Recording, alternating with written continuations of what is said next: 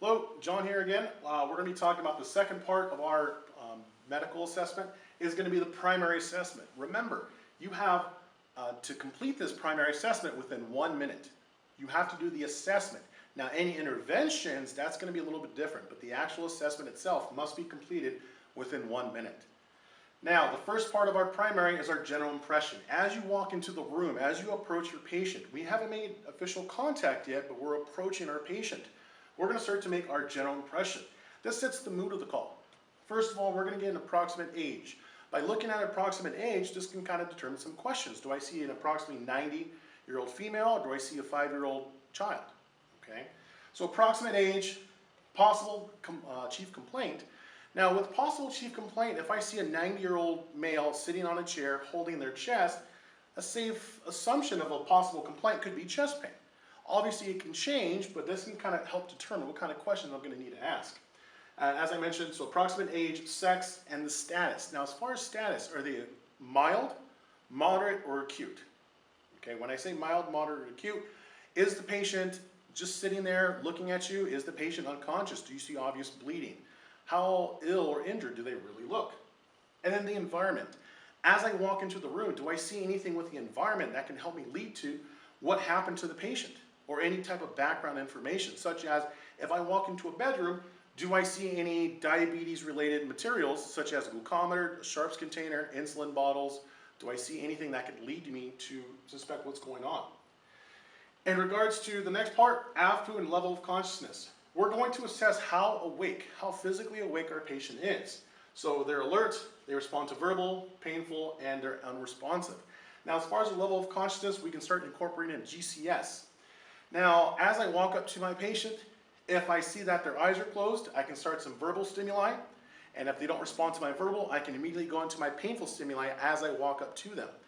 Now, you have to understand, if your patient is found unresponsive, you need to immediately check a pulse, right? So going back to our CPR guidelines, the second you find out your patient is unresponsive, immediately check for a pulse. Is CPR indicated for this patient? Okay. If not, well then we can continue on. From here we can establish our chief complaint. It says chief complaint. CC is chief complaint. This is only one. We're going to choose the worst thing of what's going on. So for my unresponsive patient, their chief complaint is going to be unresponsive. Now, we're going to establish any life threats. A life threat can be described as profuse vomiting in their airway. We have an amputation to the arm. We have profuse bleeding, something that they can kill the patient within the next several seconds. We're going to address that right away. If I see minimal abrasions, if I see a hematoma to the head, we're going to go ahead and skip that for now. This is only a life threat. Now, we're going to move on to our ABCs. In regards to airway, first of all, we're going to open the airway. We're either going to use a head tilt chin lift or a jaw thrust maneuver based on if I'm considering spine immobilization. If I am considering spine immobilization, we're going to use a jaw thrust maneuver. If this is purely a medical patient and no spine considerations are being considered, we're going to go ahead and use a head tilt chin lift. We're going to clear the airway. Do I see any obstructions in the airway? When you open that airway, look inside, what do you see? Do I need to suction? Do I need to remove any foreign bodies? We're going to go ahead and support and secure the airway at this time. Remember, support. We support an airway with a nasopharyngeal airway or an oropharyngeal airway. We're going to secure the airway with either a King airway device or possibly an advanced airway that we called for additional resources, advanced life support. Okay? So support. Support, remember that the patient can still aspirate if they vomit with an OPA or NPA in place. This is why it's only supporting.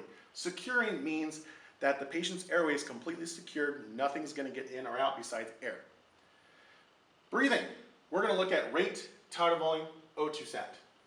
Remember, rate and tidal volume. We have to look at those two items. Rate and tidal volume both equally have to be adequate in order for the patient to have a passive oxygen delivery device, such as a nasal cannula, non-rebreather, or CPAP device. Those are passive devices. The patient has to be able to draw air in. So rate and tidal volume. If any one of these are abnormal, you're going to have to possibly assist ventilations using a BVM. Possibly use a BVM to assist ventilations. O2 sat. We're going to go ahead and check an O2 sat. Now remember, with an O2 sat, This could be variable on patients. We are going to treat our patient. This is one piece of the puzzle. Now, once we determine that oxygen is going to be indicated, we need to choose the correct delivery device. For a patient that has adequate rate and tidal volume, but it's increased, we can possibly go to a non-root breather. For somebody that has an adequate rate and tidal volume, and it's more of a milder case of shortness of breath, we could possibly use a nasal cannula. So you're going to have to assess that rate and tidal volume very specifically. Moving on to circulation. With bleeding, we're going to assess for any life-threatening bleeding. If the patient has a small abrasion to their hand, to their leg, or an extremity anywhere else, laceration that's very superficial, we're going to skip that. We're only looking for life-threatening bleeding at this time. Pulse. We're going to go ahead and check a patient's radial pulse and possibly even a carotid pulse. When we check for a pulse, we're going to look at rate, rhythm, and quality. Now, in regards to a rate, we're going to check, is it fast, is it slow, does it appear to be within the normal range of a rate? Don't assess an actual number. Now, the rhythm, is it a regular rhythm or is it an irregular rhythm? Now, if it's irregular rhythm, this would kind of make sense for my patient that possibly had chest pain that I found within my general impression and established my chief complaint. Okay? Now, as far as quality, is it strong or is it weak? Okay, so is it strong, is it weak? If it's weak, that could imply that there's poor perfusion. There's poor circulation going on. We have to figure that out, obviously. With skins, in regards to checking for skins, color, temperature, and condition. As far as color, are they pale? Are they flushed? Do they look cyanotic? Are they jaundiced? Okay. Temperature, you're going to go ahead and take your the back of your hand and you're going to put it to their forehead or to their neck. Is it warm? Is it hot? Is it cool? Is it cold? And then condition. Are they very dry? Do they look like they're diaphoretic? Are they moist? How is the condition of their skins? Once I established my primary assessment at this time, I'm going to go ahead and prioritize my patient. What I'm going to do is get the information that I've obtained here as far as my chief complaint, my GCS, and my ABCs. Based on these items, we can go ahead and prioritize our patient, whether they need to be transported immediately or else we have a few minutes to stay on scene and ask some questions and figure things out.